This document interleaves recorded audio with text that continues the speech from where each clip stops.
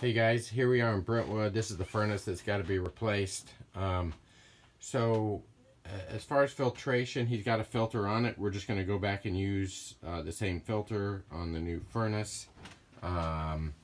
He's got a humidifier. We're going to reuse the existing humidifier on the new furnace. And he's got a air conditioner that's not terribly old, so we're going to reuse the existing air conditioner. So that's a 16-inch wide coil that's on there. The furnace, so we're going to go back with an 80% furnace. One of the things you'll notice that's a little bit of a problem, so let's look at the flue pipe here. So flue pipe goes up here, and you got a clean out and a T. And actually, if you look up there, there's the other T for the hot water. And so, you know, on the hot water flue, you got the aluminum, the thin aluminum pipe that needs to be changed out. So if you guys can bring enough pipe and change that out too, that would be appreciated.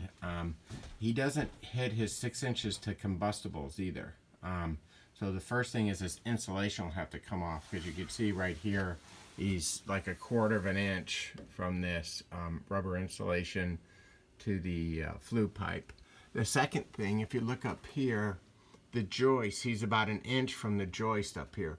So if you could just cover that joist with metal, and you'll probably have to cover that joist with metal, and that reduces the clearance to 1 inch. Then he would meet code. Yeah, some of this flue pipe is put together actually without any screws at all in it. Like that one joint right here. But anyways, you guys will put it all back together right. Let's see, so you got 4 inch here, 3 inch coming off the furnace, going up to 4 inch. Ours will be 4 inch, and we get this tie back in right here.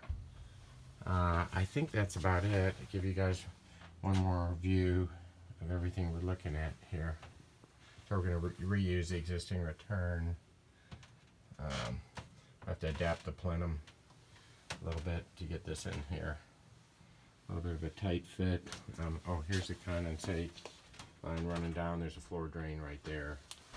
Kind of redo this. If you could redo that condensate to get that trap out of there too, so that he gets that to drain and won't have that clog spot there. All right, appreciate it, guys. Thanks.